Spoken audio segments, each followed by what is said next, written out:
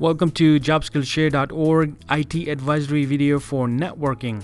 Now this is a very big side in IT where you can be working in many different areas like networking, NOC, network engineer, system administrator, even in security. You just need to know the networking depending on what type of title you have. If you're a help desk person, you're going to the entry-level jobs, people may test you on a basic level where you can understand the technology and things like that, and basic troubleshooting, like, you know, is the port plugged in, is it up and down, or can I reset the adapter, and knowing what the networking is.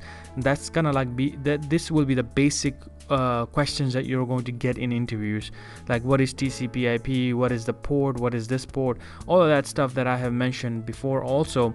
But if you want to learn everything now, for like, you know, we have a really good resource, and we basically get the permission from professormesser.com to share his links in our site. So one of the best things that I would suggest is to go to professormesser.com and then click on A+.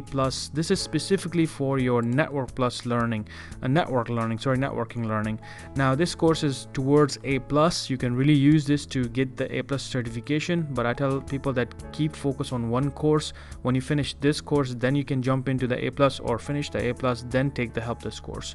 So in this course, I would suggest you in this section learn about networking. Over here you're going to learn about some basic cables, TCP/IP ports, and this is where you're going to be able to start talking about that question when someone asks you, do you know this port, do you know IPv4, can you tell me, is this a DHCP or is this a static IP address, and stuff like that, which is going to be you will be able to answer from this session. Going down, there's another important session in this one is network troubleshooting, so make sure you look into the network troubleshooting section right here, which is really important. People may test you, even like a hands-on test, and this is where you learn that stuff from professormesser.com. And then if you go down, there's another session called Windows networking. You should also look into this. Now as a premium member, where can you learn these skills hands-on?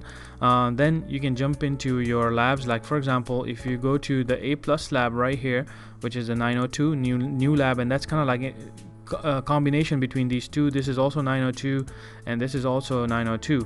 So if you go all the way right here is IPv4, IPv6. You will learn that whatever you learn in professormesser.com for that IPv4 and IPv6 session, you can hands-on apply it right here from that videos also. So you can learn about TCP/IP stuff, a lot of good stuff are in there, and then you can come down and say, you can see right here, troubleshoot network connectivity issue. So you can actually watch these videos and then come back to these labs and do it as Professor Messer is teaching on his machine. So this is an extremely good hands-on practice right there if you have premium access. If you want to take more, you can go to the older labs. It doesn't matter because these skills are the same. Testing network connectivity. This is something that we deal with almost, you know, sometimes we have to come across issues, right? So we need to know how to use these type of troubleshooting skills, and this is the best lab right here. Even though it's a little older, but it's still it's great for knowing what steps you need to take to troubleshoot issues like this.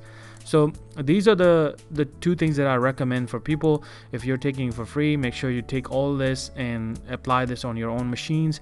If you have premium access, then get to these labs and then do it hands-on, and whatever you see right here in this professormesser.com site, and whatever you learn, you can actually come back to your labs and apply it right here hands-on. Why do you need this? Again, you can type anything here. Ability to troubleshoot basic networking and connectivity issues. This is for a help desk technician job. You can see tier 1 is also there, network troubleshooting, and people will ask you about this in the interview, so you should be able to answer. Or you can even talk about what you have learned in these hands-on labs, and that is going to give you a really good positive impact on the interview. Thank you for watching this video. I'll see you in another advisory video.